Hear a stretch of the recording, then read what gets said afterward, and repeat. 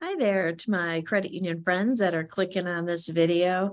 It's that time of year again. Can you believe it? We're talking about 2023 affiliation. It's crazy as I'm sitting here in my office in Lansing and fall has rolled in so fast and hard. Beautiful time of year in our state. So I've recorded this video a couple of times, and honestly, my past recordings have been way too long. I don't want to bore you with a long video. I just, number one, want to thank you so much for your 2022 engagement with the Michigan Credit Union League. The support that we've had throughout the year, whether it be at our events, education events, or advocacy events, in person or virtual, reading our publications, liking our stuff on Facebook, listening to the podcasts, participating in your chapter meetings, coming out to our state GAC, coming out to our fall hike, coming to the CUNA GAC this year.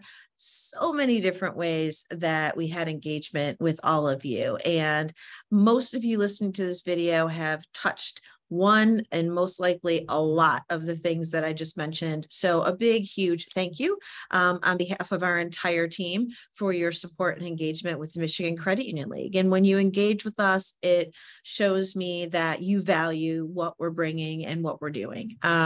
We had an amazing board planning session. It was more of a board strategic update in September. We have such a wonderful Michigan Credit Union League board made up mainly of CEOs and credit union executives that are just super engaged in the industry, sharing lots of ideas and ways that we can support our credit unions. So we love hearing from them and from you throughout the year on how we can be better, how we can support you better. So please continue to reach out and make sure that you're letting us know what you value and what we provide and what you could use, something that we're not doing that you would like to see going into 2023. Please reach out to me, reach out to your league rep, reach out to anyone on our team, and we'd be happy and thrilled to talk to you about how we can even better support you. It's been a busy year for us. You know, I know you hear that every year, but with midterm elections, with the redistricting, a lot's been going on at the advocacy front. Our team's been really busy and engaged. You can read our advocacy update to see what's happening moment to moment at the state and federal level.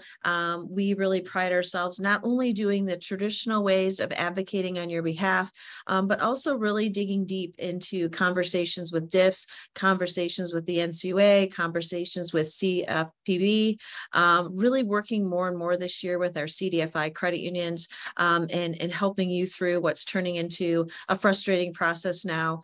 Lots of big things to talk about in DC when we were there. These threats to our industry, these threats to you, proposed changes in interchange, over-regulation of overdraft, the hurdles I mentioned our CDFI credit unions are facing, combating these IRS reporting requirements, which were ridiculous.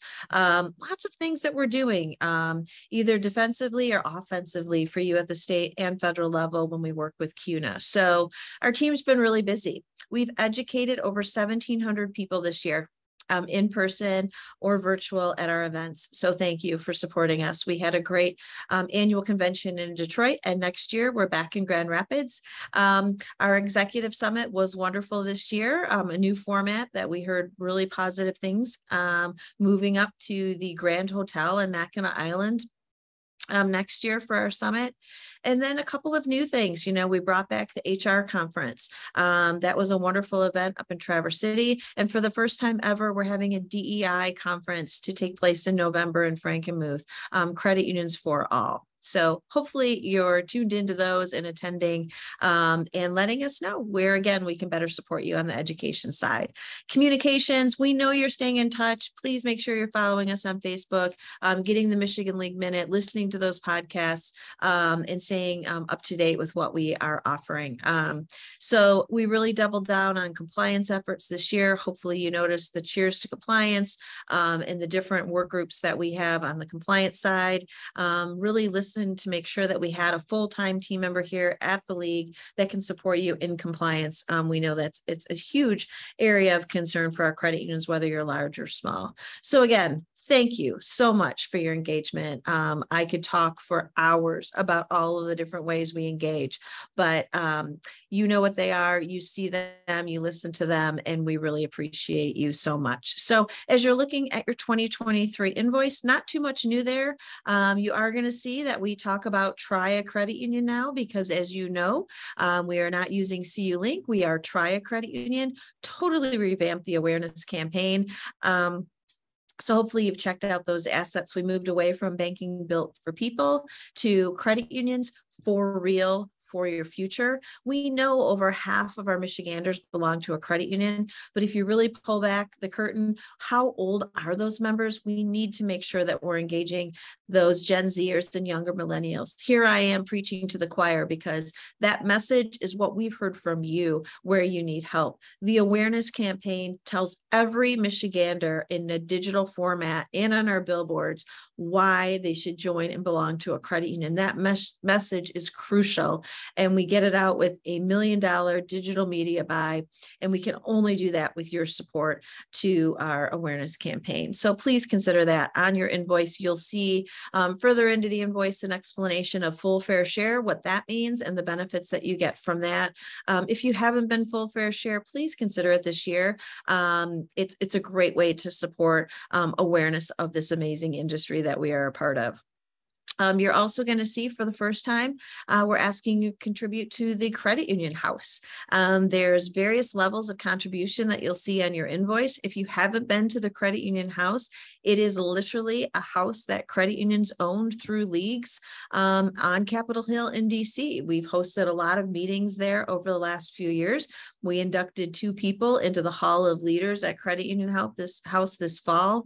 It's a great resource. It's a source of pride for our industry. We need to make sure that the credit union house stays there, sending that message in DC that credit unions matter, credit unions are important, inviting lawmakers to the credit union house to show that we always have a presence in DC is really important. So when you contribute to the credit union house, we send on your credit union name so you get that recognition and acknowledgement.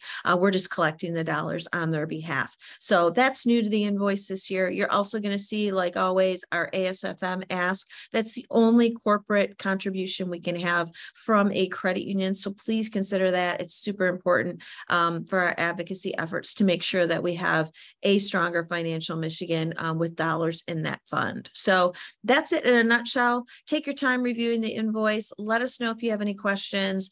Shouldn't be too many surprises. We do have the CUNA dues in there. Those dues are sent to us from CUNA and we collect them on their behalf. But those are the dues amounts that they provided to us. So again, thank you so much for your engagement and support. We're really excited about 2023.